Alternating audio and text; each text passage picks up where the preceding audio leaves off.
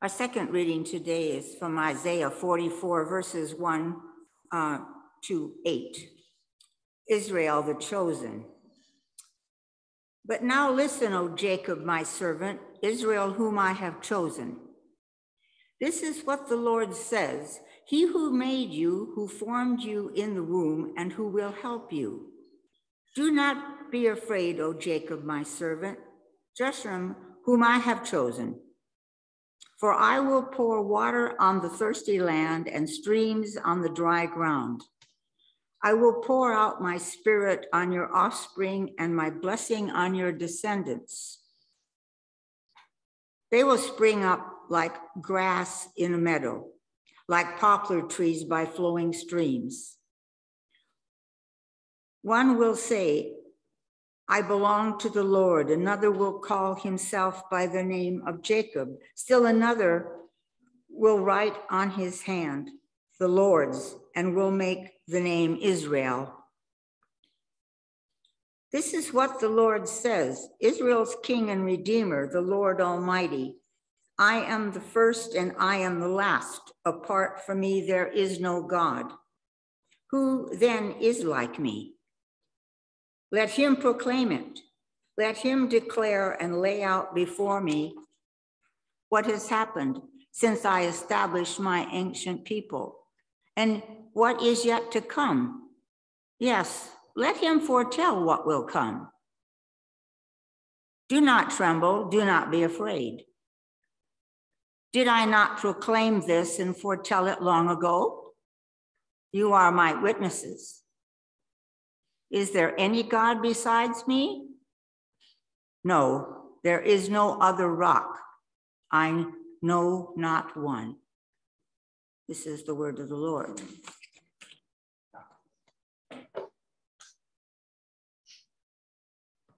Thank you, Joy.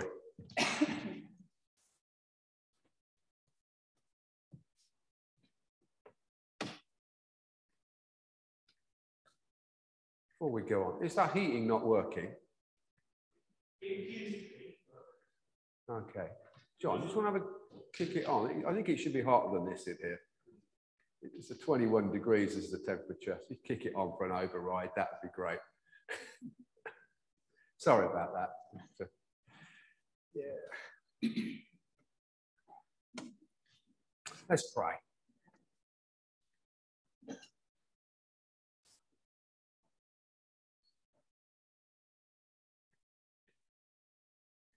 Lord, we ask that you would move among us by your Spirit now. As at the beginning of the year, Lord, will we come to offer ourselves to you, Lord? We pray that you would move among us, that you would speak to us, you would bless us, you would empower us. Amen.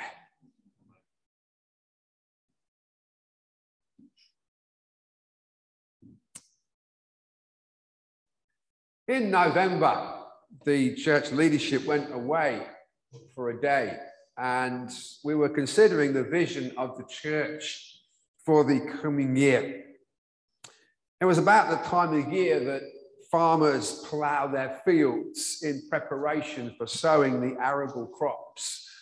And Steve Ayling had a mental picture of a ploughed field prepared and ready for sowing. At the same time, I was given the scripture that we have just read and the scripture that you have on your bookmarks that I gave you. Yeah, now please don't leave them in the pew. This is, I think, important. I think this is something God is saying to us as a church. It's this scripture. For I will pour water on the thirsty land and streams on the dry ground. I will pour out my spirit on your offspring and my blessing on your descendants. They will spring up like grass in a meadow, like poplar trees by flowing streams. And this picture and this scripture led on to discussion between us as to how is Melbourne Baptist Church going to grow as part of God's church. And I'm going to speak this morning on that question and what I believe God wants us to do and to know in the coming year. But before this, I just want to share what we as a leadership thought that God had showed us through the last 2 years of the COVID-19 epidemic.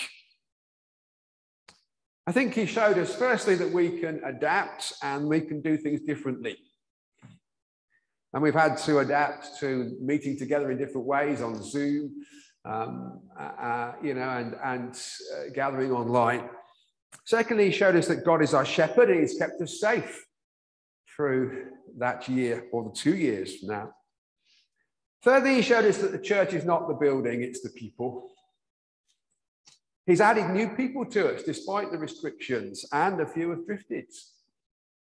But we have a supportive fellowship. Now, we have shown that we care for one another, I believe. We may have had our activities curtailed somewhat in the last 2 years, and we may have had to focus on holding on and holding together, but God has not stopped working. God has not gone on furlough. And now I believe that despite what may be the appearance, that we're in a time of growing and building. And I'm going to use the agricultural cycle and the scriptures to explore that. So the first thing I'm going to look at is ploughing. Ploughing is often a biblical metaphor for repentance. In Jeremiah chapter 4, it says, "This is what the Lord says to the people of Judah and to Jerusalem. Break up your unplowed ground and do not sow among thorns. Circumcise yourself to the Lord, circumcise your hearts." And Hosea 10, "Sow righteousness for yourselves, reap the fruit of unfailing love, and break up your unplowed ground, for it is time to seek the Lord until he comes and showers his righteousness on you." Context of those scriptures was God speaking to his disobedient people, Israel and Judah, prior to them going into exile. And it calls for them to repent and avoid God's judgment. As Christians, we are always called to repent of our sins and turn to Christ regularly, if not daily, throughout our Christian lives. But I don't think as a church, generally, I'm talking MBC here, that we're in a time of judgment and repentance, but rather a time of sowing and growing. That brings us to sowing. After ploughing comes sowing. But what is sowing in biblical terms? Firstly, as in the passages above, it's righteousness. We sow righteousness. Hosea 10, "Sow righteousness for yourselves, reap the fruit of unfailing love." Proverbs 11:18, "A wicked person earns deceptive wages, but the one who sows righteousness reaps a sure reward." That means, obviously, living according to the 10 Commandments and living according to Christ's interpretation of the 10 Commandments in the Sermon on the Mount, and living according to the most important commandment, which is, as Jesus says, "Hear, O Israel, the Lord our God, the Lord is one. Love the Lord your God with all your heart and with all your soul and with all your mind and with all your strength." And the second is this: love your neighbor as yourself. If we live this way, we are sowing righteousness towards God. There's also a sense we are sowing these righteous acts towards others as well. We don't do the righteous things to impress other people. Jesus said, "Don't be like the Pharisees and make a display of your righteous acts, but rather if we live the right way, the end result is that others will see our righteous acts and give glory to God." Matthew 5, Jesus says, "Let your light shine towards others that they may see your good deeds and glorify your Father in heaven." James says, "Faith without works is dead faith." We need to work out our faith and live righteously. Bless my heart, the other day I was talking to Jen Pritchard, and asked, where she'd been, and she'd been delivering food parcels to those in need. She's part of a scheme that goes and delivers food to those people who need, food because of lack of income. Also, Jean and Sue Chappell and Janet, they're part of CAP, and they go and visit people who are in debt. And I'm sure many others among you, volunteer to help people in need. Well done. Carry on. You're sowing righteous acts. I think secondly, what is sown is the word of God. Consider the parable of the sower. The farmer sows the word. In Mark 4:20, those like seed sown are like seeds sown on good soil. They hear the word, accept it, and produce a crop, some 30, some 60, some 100 times what was sown. The word of God is sown into our lives as believers. I trust that I've been sowing the word of God into your lives faithfully for the last 5 years. I hope and trust that it's bearing fruit in your lives. The word of God is sown into our lives when we read our Bibles daily.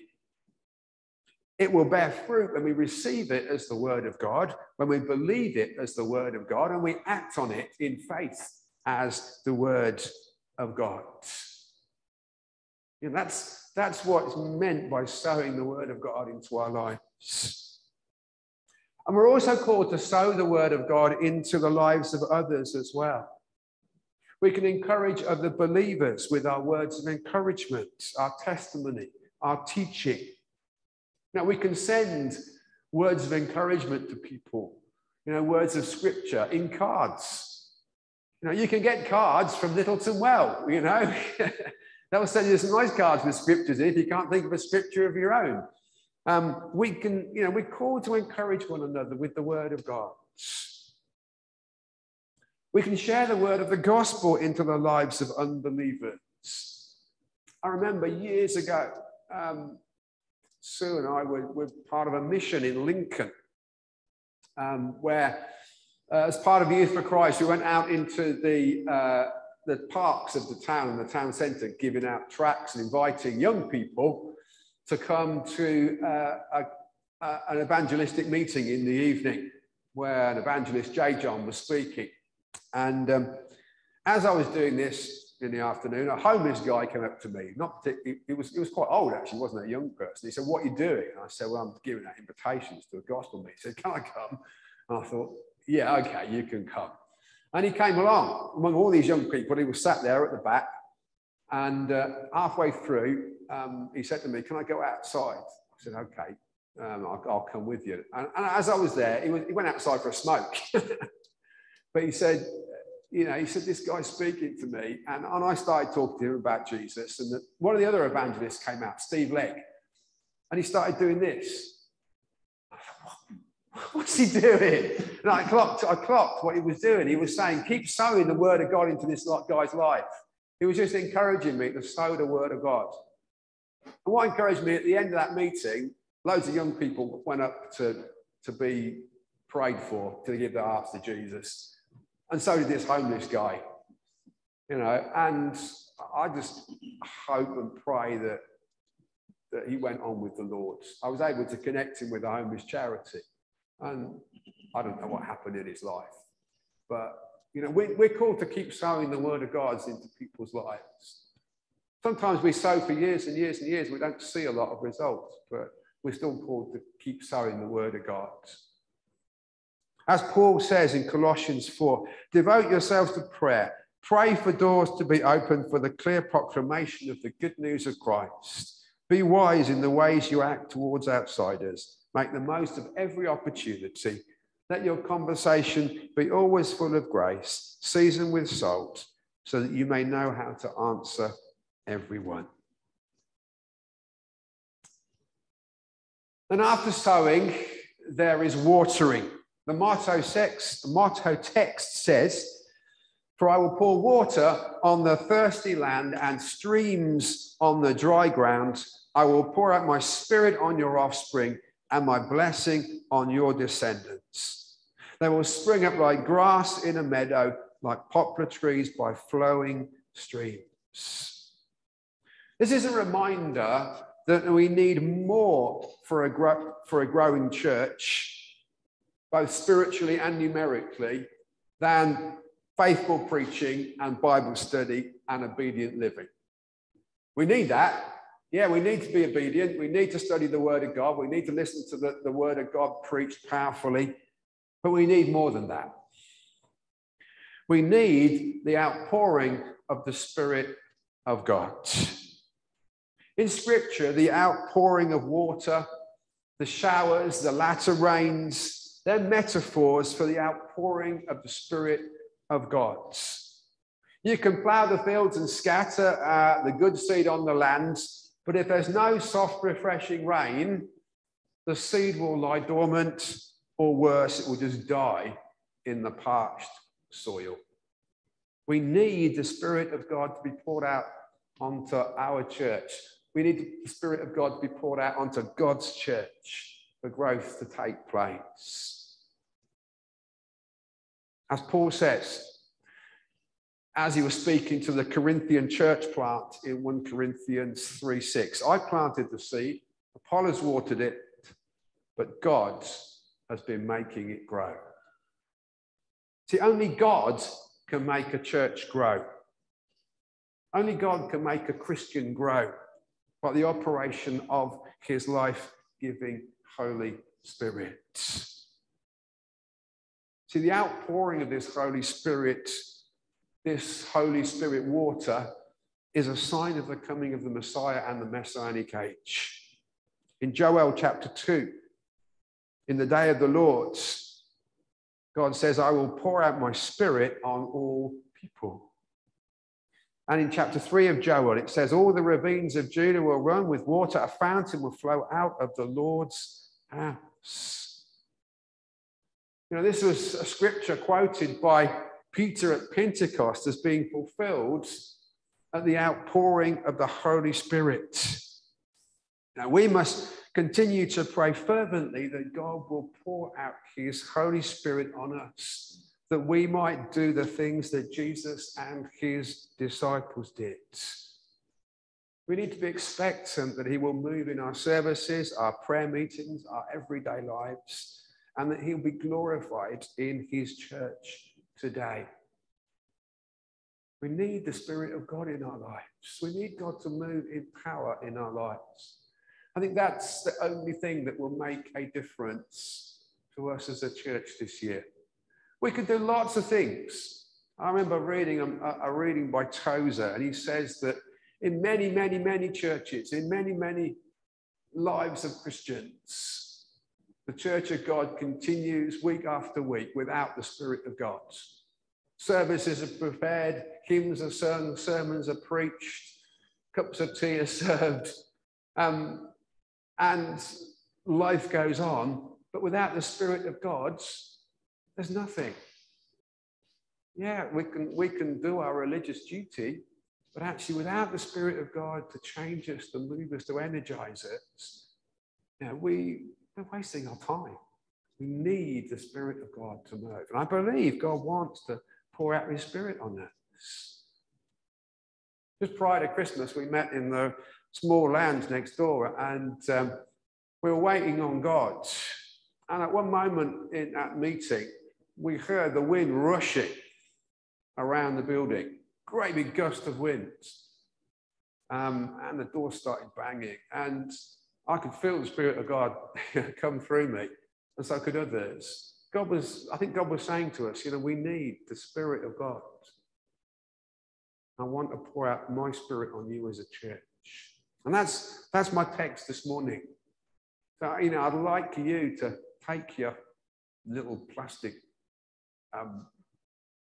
bookmark, put it in your Bibles, and pray for the Spirit of God to move each day as you read your Bibles. Holy Spirit, come into my life. Holy Spirit, come into our church and move among us today. Let's pray.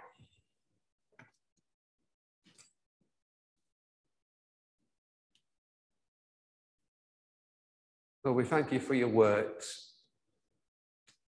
Thank you, Lord, that it is sown into our lives. Thank you, Lord, that we can read it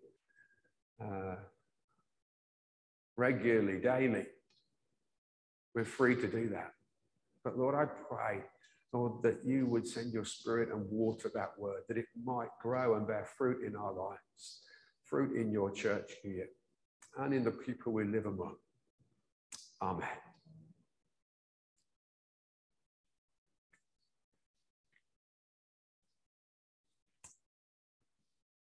We're now going to have our act of covenant renewal, the first service of the year. We say of act of dedication. So I'll ask you to stand, please.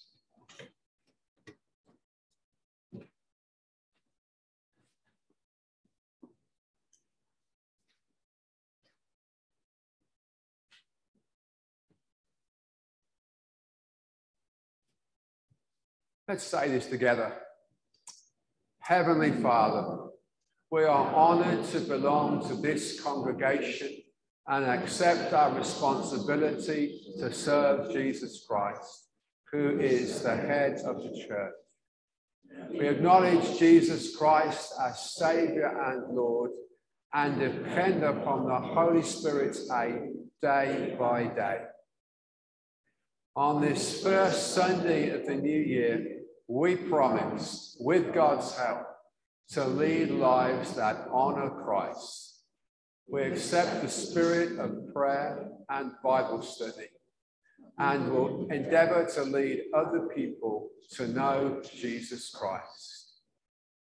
We commit ourselves to the service of God in this church and in our wider community, to use our gifts faithfully and generously in the building of the people of God and in the advancement of God's kingdom here in Malvern. We thank God for our sisters and brothers who belong to the other churches of our town. We promise to pray for our church and all churches that our work and witness will be carried out in the power of the Spirit to the glory of Christ and the honor of the Father. Amen.